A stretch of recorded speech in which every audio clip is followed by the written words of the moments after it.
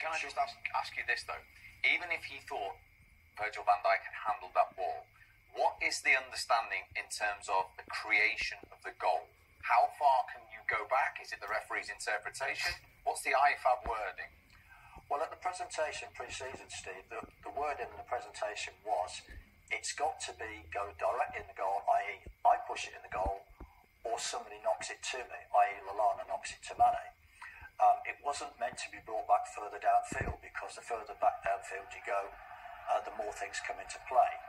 So my feeling is that under the laws of the game, that and the protocol, that even if Van Dijk had have handled that ball, it would have still been a goal because Lallana didn't.